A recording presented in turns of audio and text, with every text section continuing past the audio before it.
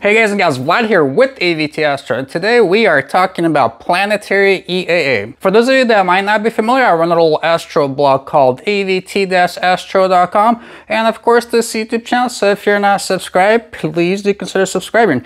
Over the last 25 years, I've had the privilege of owning over 100 scopes and more accessories than I could count. Having said all that, let's get down to the topic of this video. And at this point, for those of you that might have not watched my channel, you're like, whoa, like what is this thing that you're standing by?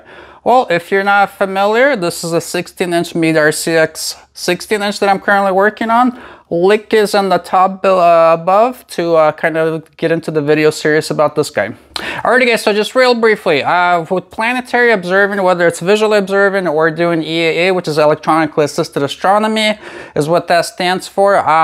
Basically, I just want to kind of cover a couple of basics. The primary thing that really matters is the scene conditions that you have. So if the air is really steady, you're gonna get good images no matter what telescope you're using.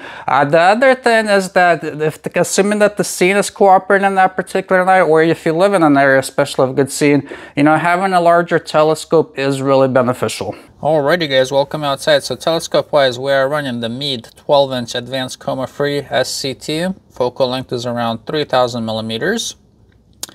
And as you can see, software wise, we are running none other but Sharpcap. So Sharpcap, guys, super cool program. I'll have a link in the description. I've talked about it in my previous EAA videos. Love it. But anyhow, so before we get into the program too much, as you can see here, the first order of business is that we're looking at Venus, and I'm focusing just manually, kind of, eyeballing, kind of like a good focus for the planet, basically. Overall, so when I was doing this, I already did have the exposure and the gain settings set for the camera. Those are kind of in the middle there on the right hand side. So the exposure is basically, how long of an exposure the camera takes, and gain is how sensitive the sensor is. So you adjust both of those to kind of get the planet to where it basically will look good and show the maximum amount of details. All right, so as you can see here I'm switching over. So my telescope, before I was using the manual focuser, this it's also affixed with a digital focuser, or like electronic focuser, I guess I should say. And now I am going to start the stack. So basically what that does is it'll just kind of, take one exposure after another and, kind of combine the images to hopefully give you a better image. With Venus, as the particular example, there's really not too much or any surface detail ever visible on Venus, because it's always covered with very thick clouds. So anyhow, the final image is this. Okay, now over to Jupiter. As you can see, Jupiter's kind of out of focus there. I am going to be, doing the same type of focusing thing on Jupiter. And this is just manual focusing that I'm doing on Jupiter here with the standard SCT focuser. And as you can see, so Jupiter's a little bright, so I'm adjusting the exposure there to kind of, get it to where you can kind of see the belts of Jupiter and kind of, be able to see enough detail so that you could proceed further with the better focus on the planet. Now Sharpcap does have focusing adjustment tools that will help you reach a more precise focus. So this is like that last setting, the focuser setting, I forget what the name of it is, basically. And essentially what that does is kind of monitor the details on the surface of the planet in this case. And then basically you're trying to maximize the value that's kind of, where it says like now and best. And that will give you the sharpest details. All right, and so here we're starting the life stack on Jupiter, as you can see. So basically, I'm selecting the area of interest there, and that's where the program is gonna use to, stack on this particular planet on Jupiter. So pretty cool. You can adjust these dials here, and that's basically the amount of sharpening, that the software does to your stack. There's different levels of it.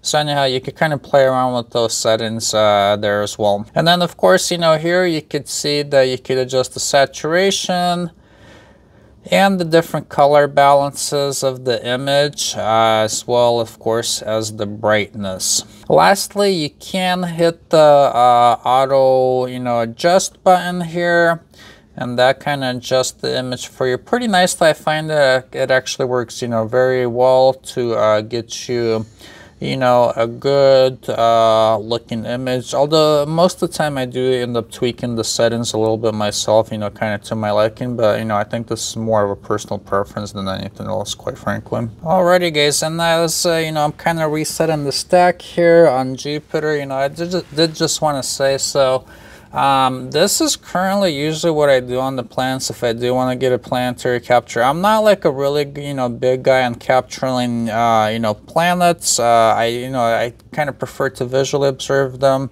The way that I used to do it is, you know, you do a capture with either Sharpcap or whatever, you know, software that you kind of like, and then you'd use a software called AutoStacker, and I'll have that you know, software in the description.